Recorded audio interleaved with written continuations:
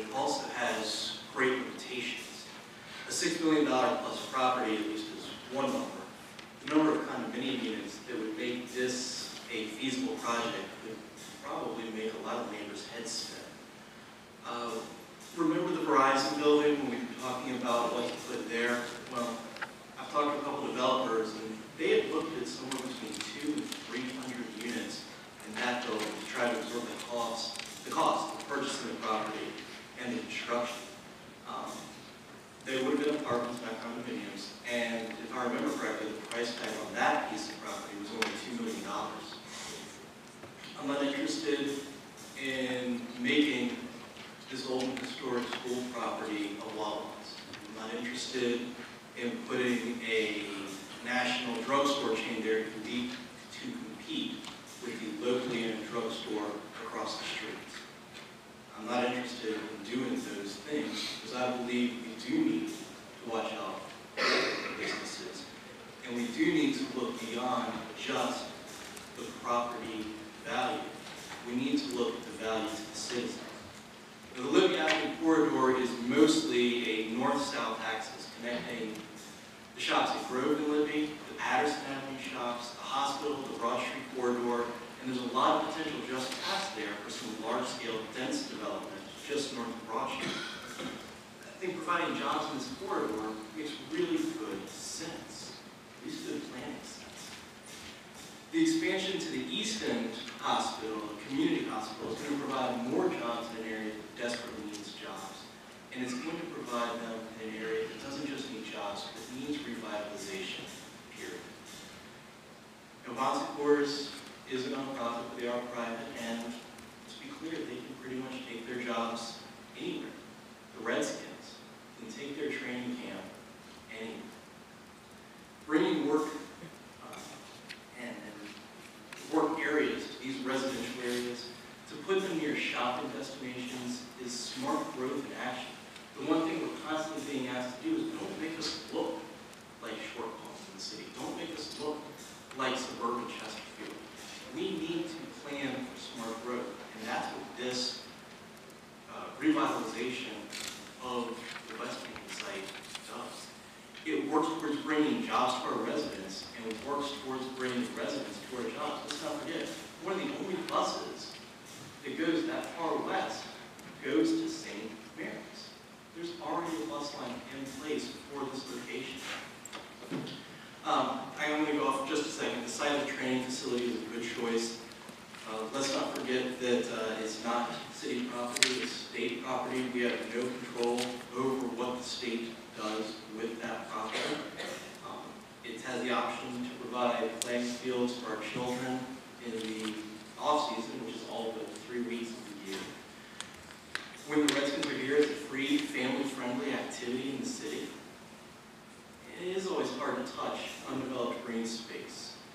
But in talking with people at the state, they've informed me that developers were drooling over this property, either for a mixed use or just for residential use. Now, I'm not against dense development. I live in one of the densest neighborhoods in the city. But to have an opportunity to truly preserve a green space in the city, the vital forests saved, a significant volume of the trees will remain. The ones that don't will be replaced one for one. This is a great opportunity that keeps an area open to the public, preserves the vital forests, and brings jobs in terms of the new Bon Secours study to the second district. Richmond doesn't have a great track record of bringing business to the city. We don't have a great track record of keeping business in the city. That's something that we have worked very hard the last 4 years, this council and the administration, to change. It's true, the Braves are gone, the banking industry was gone, we've lost the U.S. air hub to our neighbors in the south. This is another opportunity for us to step up to the plate and run. My apologies for not using the football metaphor. We have a lot of good reasons to support this local deal. And the Westhampton site is the pin that keeps this all together. With Chris's help, we can now move forward having protected schools CIP budget, work to increase economic development, jobs, and the ability to get to jobs within the city limits. And we brought pride to our city through the residents' comment. Thank you. Thank you, Mr. Samuels. And quick comments? Yes. Ms. Buell, then Mr. Jewell. Thank you, Madam President. Again, I think what I'd just like to reemphasize is the fact that this is an absolute phenomenal. This is a great opportunity and phenomenal opportunity to improve the health of our state and of our community. First and foremost, the economic health of our community through generation of additional revenues that will in large part increase dollars available to our schools, the creation of job opportunities that will address the unemployment and poverty rates in our city, as well as serving as a catalyst for revitalization of the commercial corridor in the East End community. It's also, as I said, a great opportunity to improve not just the economic health, which will by itself would be pretty significant, but the physical health and well-being of our community. We have some of the worst health outcomes in the city, in my district, and throughout our city we have similar health challenges, and the fact that the physical health will be addressed through expanded health services as well as focus on wellness and fitness opportunities will further improve the health of our, not just the East End, but certainly the East End, as well as the West End and throughout the city of Richmond with the sports medicine facility, as well as the focus on men's health, and again, the expanded services, both health and wellness in the East End. So I just really want to, again, appreciate and recognize the importance of this this package, and I hesitate to call it an economic development package. It really is about improving the health of our community, and economic health, physical health are components with those component parts. And so again, I just really must thank Bob's Coors for the extraordinary effort, commitment, and work, certainly in the East End, but clearly throughout our city. I want to thank the Redskins, go Redskins, for your commitment to coming and being a part of our community, because that's what you are and have signed up for, to be a part of our community and improving the health of it. And I want to again thank certainly the city staff who worked diligently along with my colleagues over the weekend through some trying times for some of them, Mr. Colbert, Mr. Tyler, his family, Mr. Jewell, and all others who worked to ensure that we had a package that also allowed us to address prior commitment through ordinance to our schools relative to surplus property. So again, thank you all for what you have done, but more importantly, I can't see everybody with the signs, and it's like, see, for all that you've done to date, but certainly for all that you will do to really, again, work with us to improve the health of our community. I also want to thank, and I'm not sure if Historic Richmond is here for the work you're going to do towards with us relative to preserving that building and components of it. So again, thank you all, and look forward to Richmond being an even healthier city. And again, not just the absence of illness, but active promotion of physical health, economic health, and well-being, and your other components. So thank you so very much, everyone. Thank you, Dr. Newell. Mr. Jewell. Thank you, Madam President. A little history. I'll try to be quick. I'm a country boy from Goochland County. Goochland County is 50 miles long, probably not 5 miles wide at its widest point. So we lived on the western end, and we lived closest to Richmond. The other end, they're closest to Charlottesville. But Westwood was town for us. I mean, on Saturday, you go to town. Well, we went to Westwood. My grandma's doctor was in Westwood. A&P store was in Westwood. As a teenager, I drove from Lafayette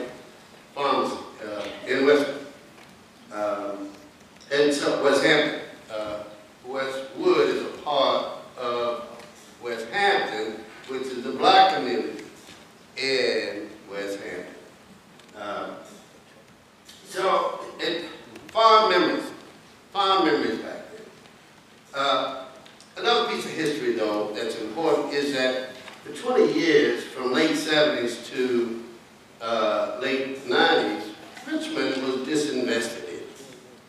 Richmond was abandoned by corporate investment, causing white folks to flee from this city, and right behind it, not long after, black folks flee from the city. We were in pretty bad shape. No, we were bad off sick. To his credit, Jim Newcrop led corporate in reinvesting in this city, late 90s and early 2000s. And so we're in recovery. Now that we've gotten the school matter halfway straight, because we got a long way to go there, but we're in recovery, economic recovery. And the buzz that's being generated from this deal is nothing short of phenomenal. I've been in business all my life, and I know that you take risks. If you're going to win, you got to take risks. And this is far better risk than the stupid things we've done in the past. With $26 million being invested in Crestar Bank, not one dime of benefit. I dare anybody show me one dime of benefit to anybody. They even brought their employees from the county, and nobody got a job out of Richmond. But these deals lately have been pretty sensible. We get a $50 million renovated landmark theater for only $14 million investment. We get the Redskins and Bon Secours coming together in a cacophony and a synergy that can take us to the moon, and we're lending the project $10 million. Lending means we get paid back.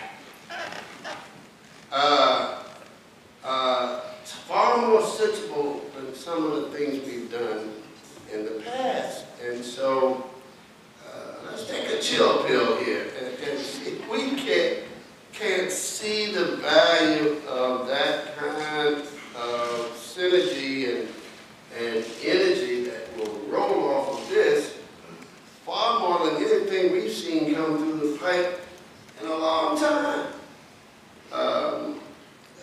I'm sort of down in the mouth on a lot of stuff that we do, but with schools halfway straightened out, we're going to have to attend the schools. And next month you'll see my last hurrah on this council, but you won't see the last Marty in this council. And so we got a lot of work to do out there, and there's some wonderful people that we passed along the way that I'm convinced we can make some real partnerships and begin to get serious about doing some good in the neighborhood.